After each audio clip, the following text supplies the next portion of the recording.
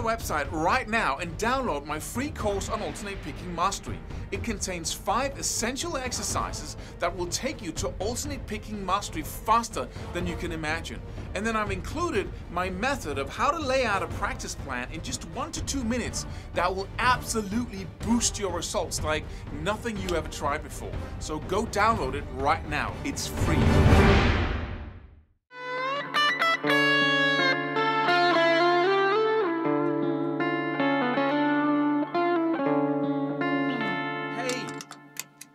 The style you play in is like a dialect of a language. You know, it changes. Like English has, 100 different ways of speaking English.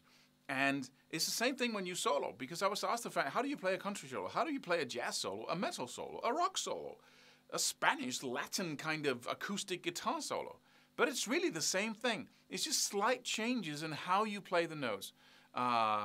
And you know, the instrument, is it an island string or a Western guitar? What is it?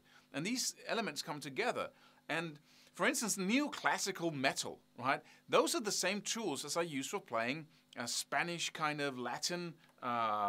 So it's the harmonic minor, first of all, and it's the same chord progressions, basically. These kinds of, the styles of music have influenced each other. So I was just, in this video, just going to give you a demo of how close these styles of music really are and what it takes to learn them.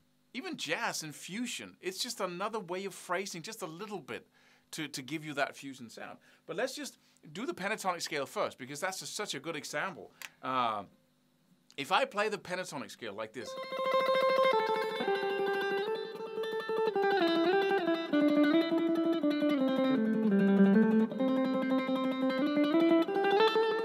Right?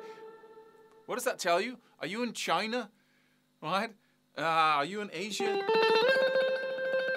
Or are you in the southern part of the United States of America? Because we're going...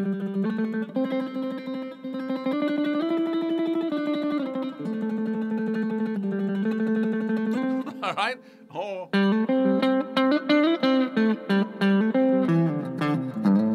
Right? Where are we? There's just slight changes. Or are we... It's also the pentatonic scale. Same thing.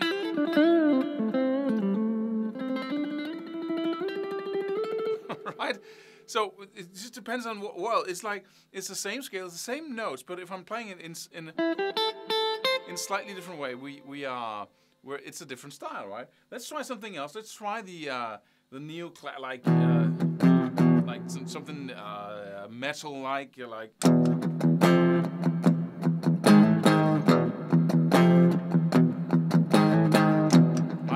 got that metal thing going on here. Let me see.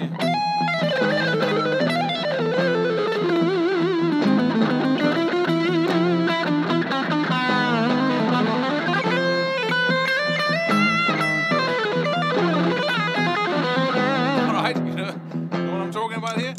And what we're basically doing here, we're using the A harmonic minor, that was what I was playing, and the focus is on the E chord, which is the 5th step. And then we get that sound, we get that Phrygian major sound, right? And what does that also remind us of? Where does it actually come from, that sound? And if I go something, if I go.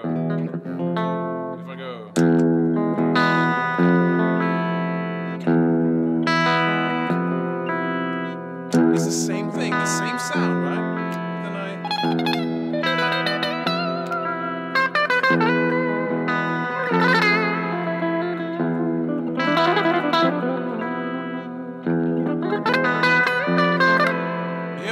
I'm in that Latin.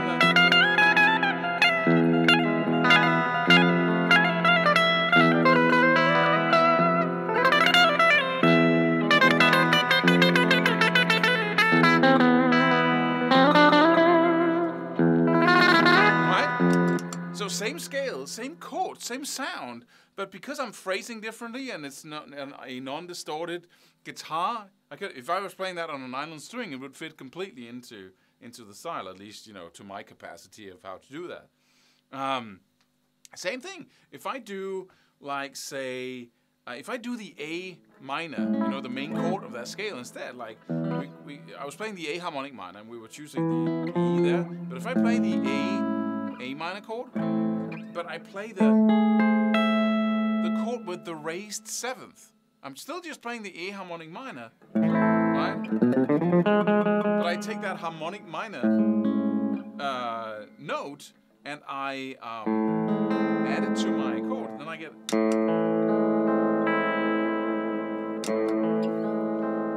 And I'm still playing the A harmonic minor.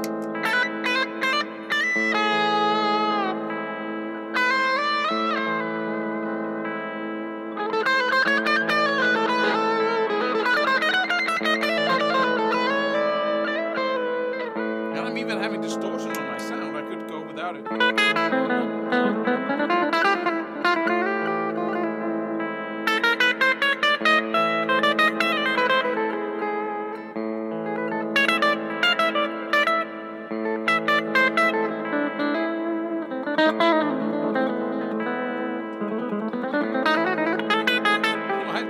Same thing as same scale, I'm just choosing a different chord, and I'm phrasing in a different way because I've been listening to different kinds of music, and over time it's like naturally, without thinking too much about it, trying to emulate that sound.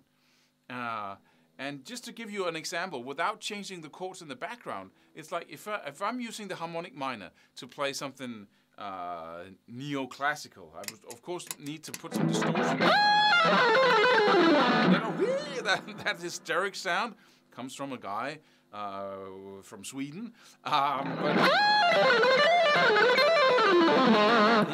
who defined this style of music pretty much. And it's basically a matter of how I use the runs. Like, it's hysterical, actually, right? And it's like, you know, right? This very dramatic, very rapid, like flamenco-like runs, actually. But then when it's Latin, when it's Spanish, it's like it's a mix between staccato and long notes, like. Right, like. And I'm going between very silent notes, like.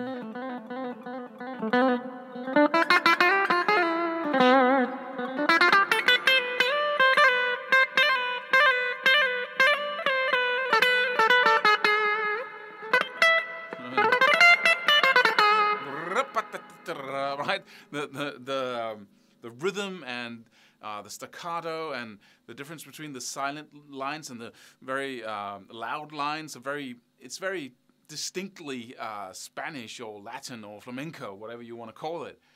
Whereas the metal is the same scale, same chords, but a different way of phrasing. If I were to play the same scale with a jazz kind of feel, I would use some other tools, chromatic lines more.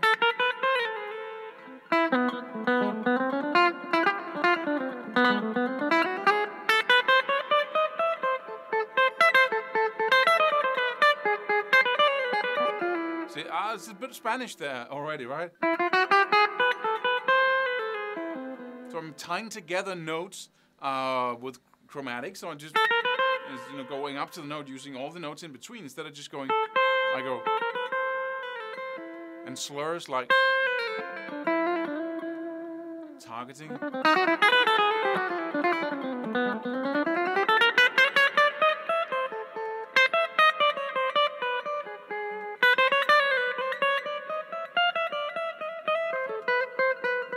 Like this, right?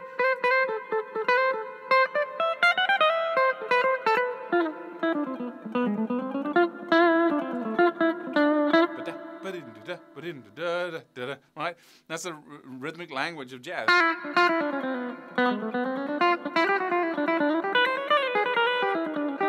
Right? So it's basically a matter of how you play the notes, and there are signature things like in the rhythm and in the phrasing, like, you know, you can go back and watch if you've forgotten about the flamenco and the metal and the whatever. Rock is, of course, a totally different thing, right? We got the...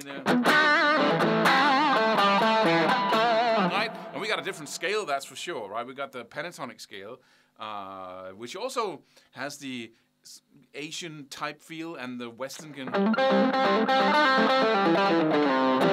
right, in it. But...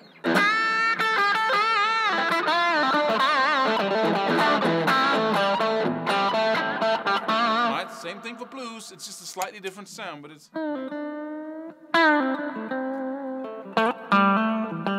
right, but rock and blues, kind of the, blues transitioned into rock, and so those two are very alike. So I hope this was valuable to you. Just it goes to, it's the same tools we use, right? It's just another way of phrasing, and that's what really determines, more than anything else, what style of music, what style of soloing you're playing. Subscribe for more free videos. Do it. Do it now. Do it.